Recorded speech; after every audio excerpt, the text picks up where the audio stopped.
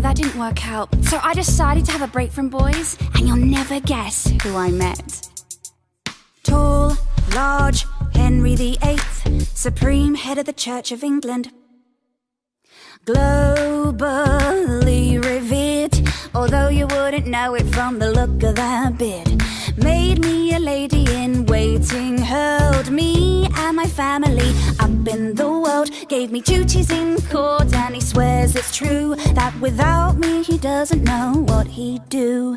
You say I'm all you need, all you want, we both agree. This is the place for me, I'm finally where I'm meant to be. Then he starts saying all this stuff.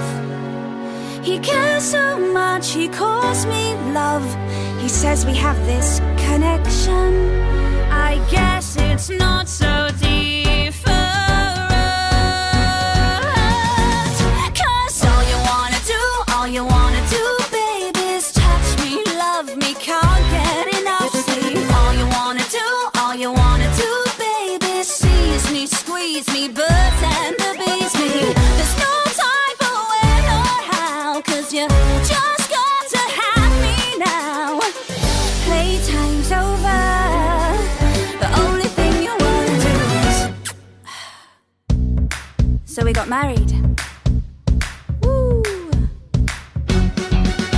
With Henry, it isn't easy. His temper's short and his mates are sleazy. Except for this one courtier, he's a really nice guy, just so sincere. The royal life isn't what I planned, but Thomas is there to lend a helping hand. So sweet, make sure that I'm okay, and we hang out loads when the king's away. This guy finally is what I want, the friend I need. Just makes no chemistry. I get him and he gets me, and there's nothing more to it. He just cares so much, he's devoted. He says we have a connection. I thought this time was different. Why did I think he'd be different? But it's never, ever different.